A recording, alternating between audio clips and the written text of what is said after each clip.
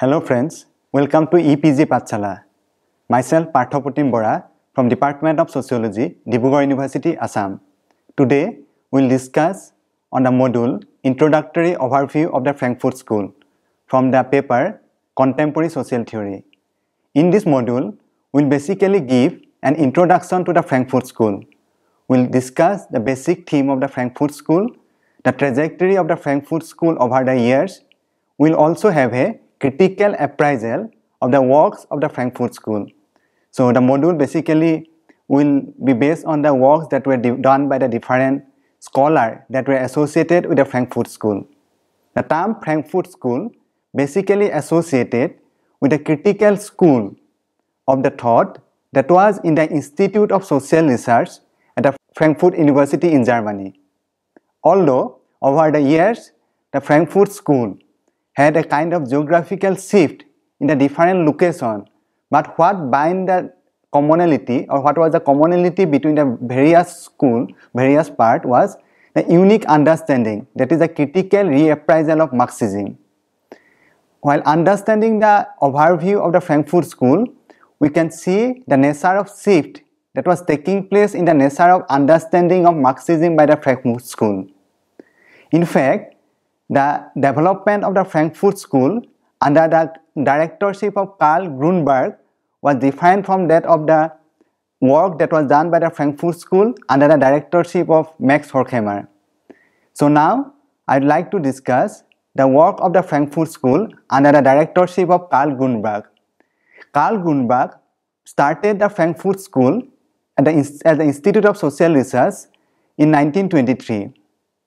The work that was done by the Frankfurt School under his leadership was different because Karl Grunberg was basically an Austro-Marxist, and the nature of Marxism he was advocating could not differentiate between the theory and practice.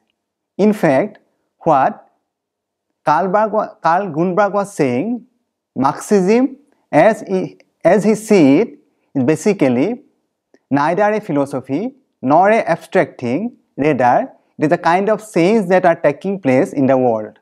But after the assuming of directorship by the Max Horkheimer in 1930, that was followed by the joining of the school by the people like Theodor Adorno, Herbert Marcuse, there were certain shifts that were taking place in the nature of understanding that was associated with the Frankfurt School.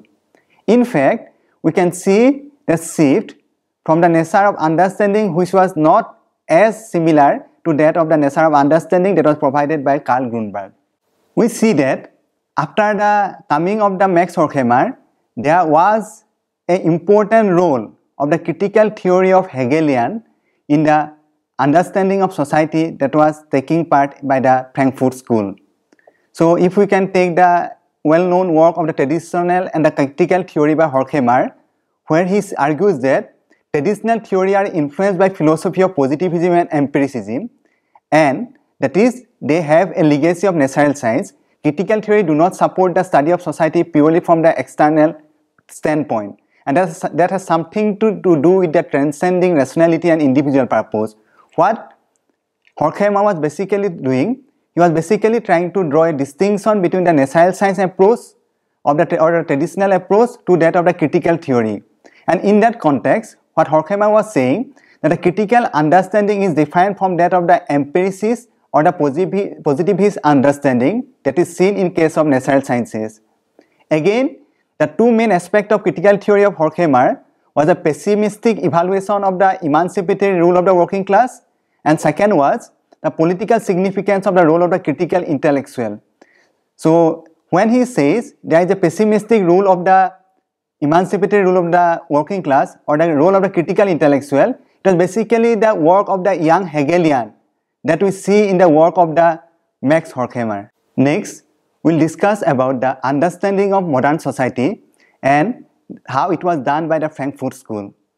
The increasing influence of American society over the globe had an influence over the work that was done by the Frankfurt School. In fact, the Frankfurt School was highly critical of the Enlightenment as well as modern capitalism. It is because, according to Frankfurt School, the Enlightenment is associated with a kind of rationalism which is problematic because it do not give space for the critical understanding. So as a result, say for example, we can talk about the Knowledge and Human Interest that was published by Habermas that criticized positivism or scienticism for a replacement of theory of knowledge with a methodology which do not have philosophical thought. So basically the Frankfurt School was critical of the positivism or the scientific approach because it do not give any space for the critical understanding. On the other hand, it also do not give any space for the philosophical thought. So in that context, the understanding of modern society propagated by the Frankfurt School was critical of the Enlightenment that was only based on the rationality, but it was not associated with the critical thought. Another important theme of the Frankfurt School was understanding of authority and personality and anti-Semitism. The authority and personality and the family is an important way for the understanding or the research for the Frankfurt School.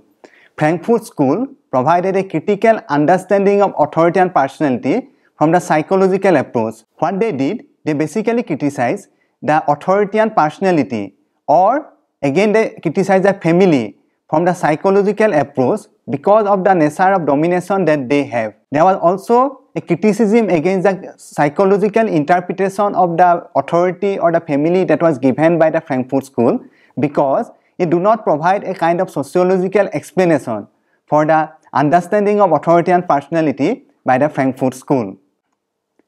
Another important work of the Frankfurt School was One-Dimensional Man by Herbert Marcuse. Herbert Marcuse provided a critical understanding of industrial society in his one of the classic work, One-Dimensional Man.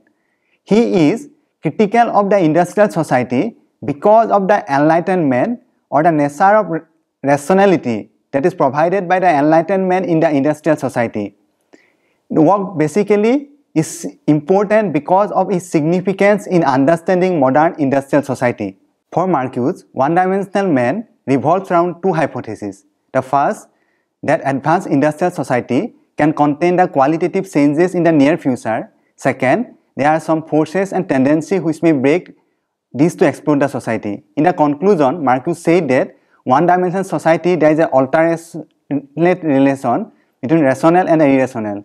So basically, he was critical of the work of the industrial society, how it is working in our society and how it may be problematic for the future working of the industrial society. In another important work, Reason and Revolution, Marcuse provided a dialectical social theory as a centric criticism to the positivist orientation of the social science that tries to see the laws of society as similar to the laws of nature, because the laws of society need not be similar to the laws of nature. It is a kind of positivist orientation which was criticized by the Herbert Marcuse. Although the criticism of positive philosophy of society provided by Marcuse was somewhat similar to Horkheimer, but it was different because the philosophy of the Marcuse was basically based on the philosophy of Hegel. So because the philosophy of the Marcuse was basically based on the philosophy of Hegel, so as a result, we can say that the understanding of the Marcuse is different from the understanding which was provided by that of the Max Horkheimer. Another important scholar that is associated with the Frankfurt School is Walter Benjamin and his work on the historical material aesthetics. The important contribution of the Walter Benjamin was greatly associated with the nature of art, the elitist nature of the art, and how it is associated with the mechanical reproduction. So in his work, Walter Benjamin basically criticized art because of his elitist nature, and it also have a kind of mechanical reproduction. On the one hand, Walter Benjamin also see the problematic part in the materialism, because materialism is propagated or it try to reproduce the bourgeois philosophy without looking into how it is actually reproducing in our society. So it does not give any space for the political revolution in our society because of the mechanical reproduction of the bourgeois philosophy. As a result, Walter Benjamin is critical of the materialism. The nature of the shift that were taking place in the nature of understanding of Frankfurt School, or the nature of the geographical shift that were taking place in the Frankfurt School had some impact in the nature of understanding of the critical theory provided by the Frankfurt School. As we already discussed, Frankfurt School, over the period of time, because of the socio-political context, had to shift from the Germany to America. Again, they came back to the Germany. So the work of the Frankfurt School in the post-Second World War period that were taking place in the Germany under the leadership of the Jürgen Habermas and his colleague provided a different understanding of the Frankfurt School. Jürgen Habermas is one of the most dominant scholars of the Frankfurt School in the second phase of the Frankfurt School. In his two-volume work, The Theory of Communicative Action, Jürgen Habermas basically emphasized on the question of rationality. He tries to give an evolutionary perspective of rationality, and thereby he was basically providing critical reappraisal of Marxism. Jürgen Habermas basically tries to draw a distinction between instrumental action and rational action. And the communicative action is basically a new introduction that was given by the Jürgen Habermas. Jürgen Habermas was critical of Marx because, according to Habermas, Marx's failure lies in his inability to draw a distinction between the instrumental action and the communicative action. In the similar line, he basically provided a critical reappraisal of Marxism. Although there are large number of differences that are there between the Habermas understanding or the Marxist understanding, there is also a kind of similarity, that is the revolutionary reconstitution of the society. While the Marx talk about the revolutionary reconstitution of the society in terms of classless society, Habermas' understanding was different. What Habermas was basically focusing, he was basically focusing on the ideal speech situation, that is a kind of speech situation where everybody is equal to express their speech. For Habermas, there are the two important things that formed an important component of the domination. In fact, he was critical of the modern society because of the rationality. He said that modern society is problematic because of the large domination that rationality have on our life. In order to do away with that rationality, Habermas basically gave emphasis on the rationality of the communicative action. What does the rationality of communicative action for Habermas means? It is basically ideal speech situation. The term that was conceptualized by the Habermas was the public sphere. The public sphere is basically the understanding of the society where there is a possibility of the free expression of our view, there is a possibility of debate and discussion, and ideology or domination will not determine whose view or the viewpoint will emerge as victorious. So, the theory of communicative action provided by the Jürgen Habermas in the second phase of the Frankfurt School was important contribution of the Frankfurt School. In fact, his work is seen as an important departure from the earlier predecessor. If we see the works that were done by the various scholars, we also can see one of the important criticism of the Frankfurt School was the kind of criticism that was raised against the orthodox Marxism. For Frankfurt School, the orthodox Marxism need to be criticized because of the historical understanding of the socio-economic development in the society. Frankfurt School also criticized the work of Stalinism. In fact, they were criticized of the humanist Marxism that was provided by the Stalin. So, basically the kind of mechanical understanding of the orthodox Marxism was criticized by the Frankfurt School. If we see the kind of criticism that was offered against the Frankfurt School, we can say that Frankfurt School was not against any criticism. If we see the kind of criticism that was offered against Frankfurt School, we can say that there were a lot of criticism that was offered against Frankfurt School. One of the important criticism that was raised against the Frankfurt School was that although the Frankfurt School was put within the broader domain of neo-Marxist school, but there was no attempt that was seen among the scholars of the Frankfurt School to reassess the work of the Marx.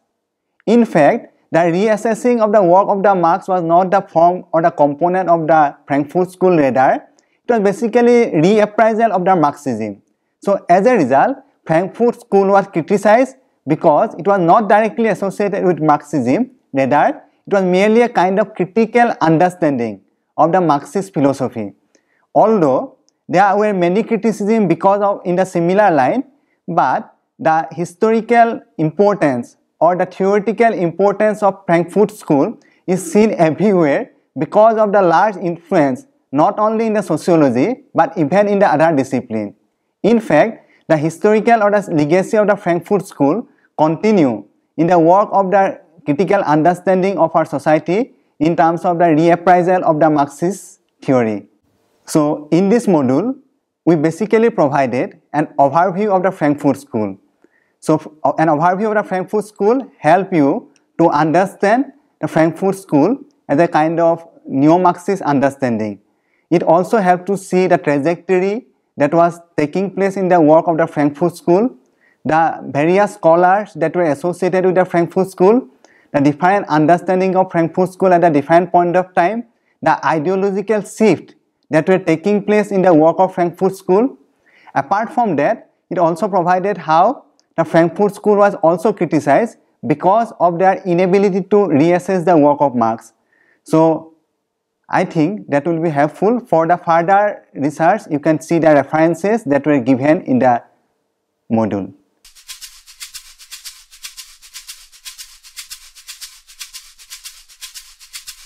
Theodor Wiesengrund Adorno was born in Frankfurt in 1903 into a wealthy and cultured family. His father, a wine merchant, was of Jewish origin but had converted to Protestantism at university. Until his 20s, Adorno planned for a career as a composer, but eventually focused on philosophy. In 1934, he was barred on racial grounds from teaching in Germany, so he moved to Oxford and later to New York and then Los Angeles. He was both fascinated and repelled by Californian consumer culture and thought with unusual depth about suntans and drive-ins. Adorno was closely connected with a pioneering Institute of Social Research, also known as the Frankfurt School, which had been founded and funded by his friend Felix Weil. The institute aimed to develop a psychological understanding of the problems thrown up by modern capitalism, especially the culture and mindset it generates.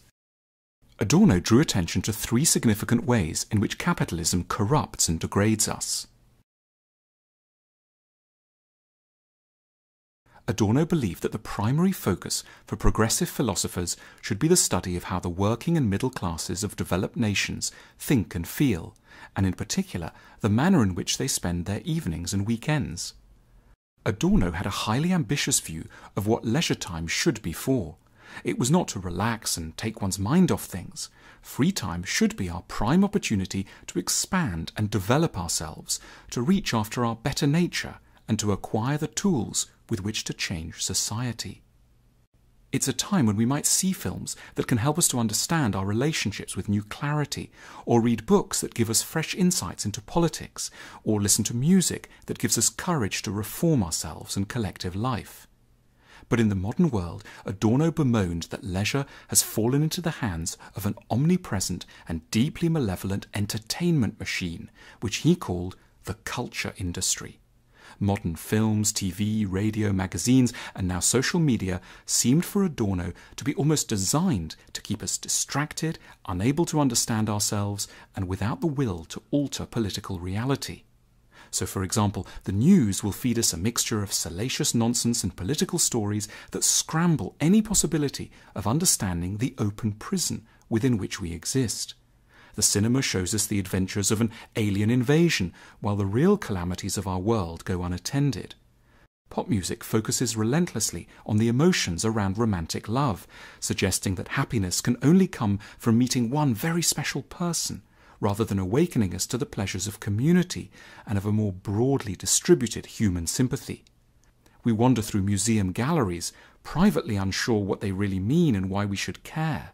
The culture industry likes to keep us like that, distracted, pliant, confused, and a bit intimidated.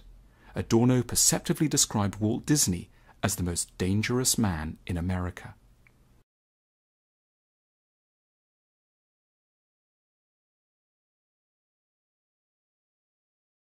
Because of the huge range of consumer goods available in modern capitalism, we naturally suppose that everything we could possibly want is available. The only problem, if there is one, is that we can't afford it. But Adorno pointed out that our real wants are carefully shielded from us by capitalist industry, so that we end up forgetting what it is we truly need and settle instead for desires manufactured for us by corporations without any interest in our true welfare. Though we think we live in a world of plenty, what we really require to thrive, namely tenderness, understanding, calm, insight, community, all these things are in painfully short supply and are utterly disconnected from the present economy. When they're trying to sell us something, advertisers show us the thing that we really want and then connect it to something we don't actually need. So we can see an advert showing a group of friends walking along a beach chatting amiably, or a family having a picnic and laughing warmly together. These adverts show us these things because they know we crave community and connection. But the industrial economy prefers to keep us lonely and consuming. So at the end of the adverts, we'll be urged to buy some 25-year-old whiskey or a car so powerful that no road would ever let us legally drive it at top speed.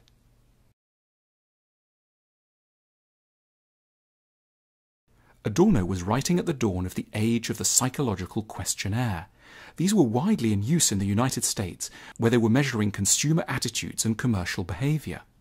Adorno was intrigued by the underlying concept of the questionnaire, and so, together with colleagues, devoted himself to designing a rather different kind of questionnaire, one designed to spot fascists. The questionnaire that he designed asked contributors to assess their level of agreement with statements like, "Obedience and respect for authority are the most important virtues children should learn," and "If people would talk less and work more, everybody would be better off," and "When a person has a problem or worry, it's best for him not to think about it, but to keep busy with more cheerful things." Given the traumas Germany had just been through, it's no surprise that Adorno gave his questionnaire, and what he called the F scale, fascist scale, such attention. His team even sent the F scale to every school in West Germany. But a more widely applicable lesson to be drawn from this experiment is that psychology comes ahead of politics. Long before someone is racist, homophobic, or authoritarian, they are, Adorno skillfully suggested, likely to be suffering from psychological frailties and immaturities, which it's the task of a good society to get better at spotting and responding to. Rather than leaving problems to fester so long that there's eventually no way to deal with them other than through force, we should learn to understand the psychology of everyday insanity from the earliest moments. Adorno was a left-wing thinker who recognized that the primary obstacles to social progress are cultural and psychological rather than narrowly political or economic.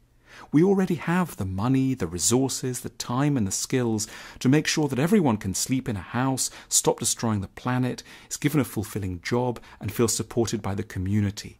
So the reason why we continue to suffer and hurt one another is first and foremost because our minds are sick. This is the continuing provocation offered by the beguiling and calmly furious work of Theodor Adorno. Thank you.